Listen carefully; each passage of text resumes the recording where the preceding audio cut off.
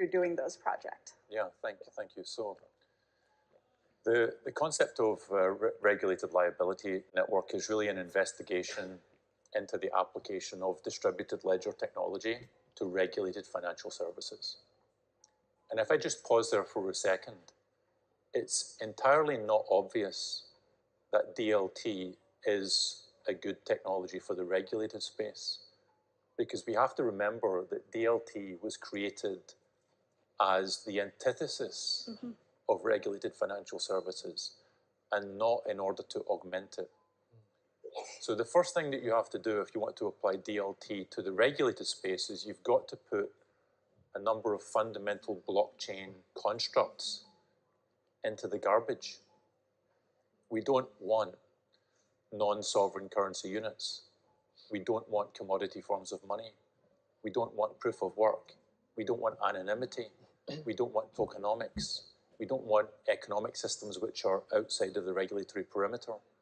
So if you ditch all that stuff, what's left?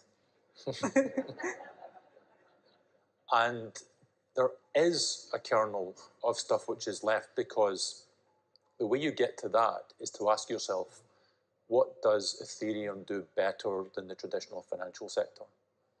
And that's where you find some really intriguing possibilities. Number one, Ethereum is 24/7. Now that I wouldn't say is a unique feature of a blockchain. You can do that on a different technologies, but it's true that Ethereum's running 24/7 and almost nothing in traditional financial services is. The second thing is deeper and more interesting, which is that Ethereum is multi-asset. And the truth is that the financial system that we've built up over decades is fundamentally siloed. So let's just take a microscope and look at the US. You've got Fedwire for cash, which only knows central bank dollars.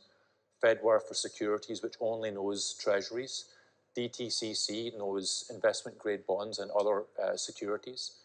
So we have built up separate islands, and every financial institution is its own data island and its own individual record-keeping platform. So what DLT suggests to us is, what if we move away from that paradigm and have a place where these assets can meet, these multiple assets can meet and be settled within the context of a financial market infrastructure, an FMI. And that's essentially what regulated liability network is investigating, is can we have a new financial market infrastructure?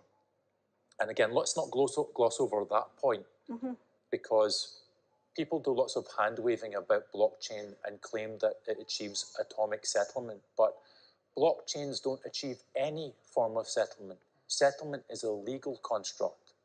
A blockchain might evidence settlement within a legal construct, within a legal framework, but it doesn't achieve legal settlement. You need an FMI. You need a legal framework.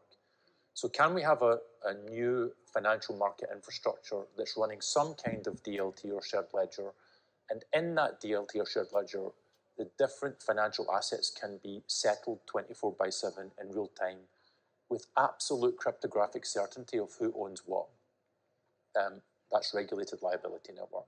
We've done proof of concept here in the US. The results were published on the 6th of July. There's a very active community around it in the UK where we will be examining retail use cases.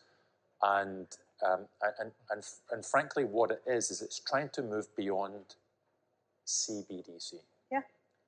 CBDC is a monoline focus on one aspect of the sovereign currency system, which is the central bank money.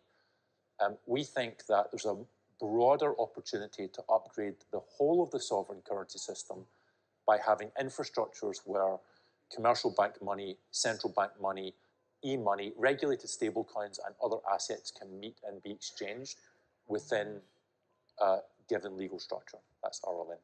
Thank you, Tony. I think it's very interesting because when I talk to central banks, a few years ago, the conversations we were having were